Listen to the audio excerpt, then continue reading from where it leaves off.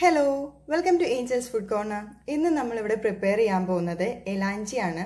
എലാഞ്ചി എന്ന് പറഞ്ഞാൽ നമ്മുടെ ഒരു നാടൻ വിഭവമാണ്. അപ്പോൾ ഇതിന്റെ വേണ്ട ഇൻഗ്രീഡിയൻസ് എന്തൊക്കെയാണെന്ന് നോക്കാം. ഞാൻ ഇവിടെ മൈദ 1 കപ്പ് മൈദ എടുത്തിട്ടുണ്ട്. അതുപോലെ തന്നെ 1 കപ്പ് തേങ്ങ ചിരവിയത് എടുത്തിട്ടുണ്ട്. പിന്നെ മഞ്ഞൾപ്പൊടി, ഒരു നുള്ളു മഞ്ഞൾപ്പൊടി കളറിന് വേണ്ടി.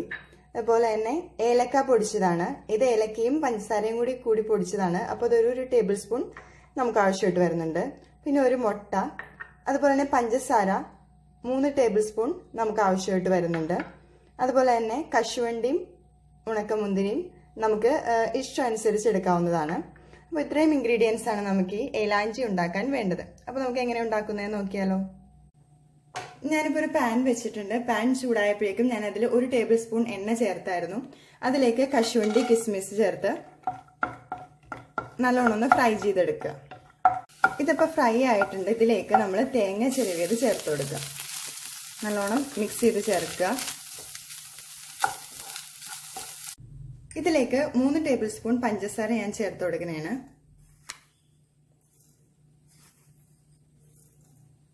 എന്നിട്ട് നല്ലോണം മിക്സ് ചെയ്ത് ചേർക്കുക. ഈ പഞ്ചസാര ഇതിൽ കിടന്ന് നല്ലോണം ഒന്ന് അലിഞ്ഞു വരണം. ഇതിലേക്ക് 1 ടേബിൾ സ്പൂൺ ഏലക്ക പൊടിച്ചത്, ഏലക്കയും പഞ്ചസാരയും കൂടി ചേർത്ത് പൊടിച്ചതാണ് 1 ടേബിൾ സ്പൂൺ ചേർത്ത് കൊടുക്കുന്നത്. ഇപ്പൊ നമ്മുടെ ഫില്ലിംഗ് ഇവിടെ റെഡി ആയിട്ടുണ്ട്. ഇനി നമുക്ക് ഗ്യാസ് ഓഫ് ചെയ്യാവുന്നതാണ്. ഇനി നമുക്കിത് മാറ്റി വെച്ച് ഇതിന്റെ ബാറ്റർ റെഡിയാക്കി എടുക്കാം.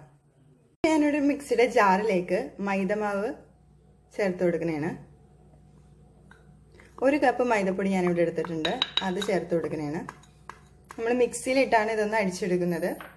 ഇതിലേക്ക് 1 നുള്ളു ഉപ്പ് ഞാൻ ചേർത്ത് കൊടുക്കുന്നതാണ്.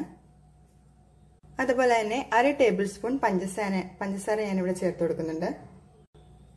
1 നുള്ള് മഞ്ഞൾപ്പൊടി ഞാനിവിടെ ചേർത്ത് കൊടുക്കുന്നുണ്ട്. ഇതിലേക്ക് 1 മുട്ട കൂടി ഞാൻ പൊട്ടിച്ചിടുന്നതാണ്. എന്നിട്ട് ആവശ്യത്തിന് വെള്ളം ചേർത്ത് നമുക്കിതൊന്ന് മിക്സിയിൽ അടിച്ചെടുക്കാം. ഞാനിതിപ്പോൾ മിക്സിയിൽ അടിച്ചെടുത്തായിരുന്നു. ഇനി ഞാനിതൊരു ബൗളിലേക്ക് മാറ്റുന്നതാണ്.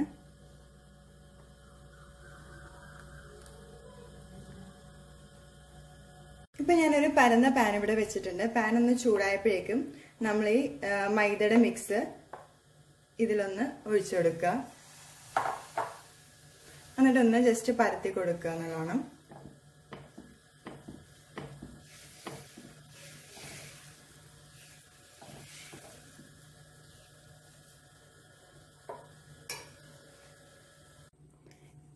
ഇപ്പൊ നമ്മുടെ ദോശ ആയിട്ടുണ്ട്. ഇനി നമുക്കിത് പതുക്കെ എടുക്കാം.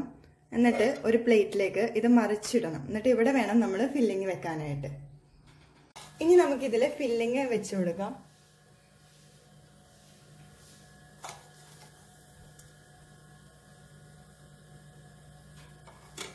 എന്നിട്ട് ജസ്റ്റ് ഒന്ന് റോൾ ചെയ്യുക. ഇതേപോലെ 2 സൈഡിൽ നിന്നും എടുത്ത് റോൾ ചെയ്യുക.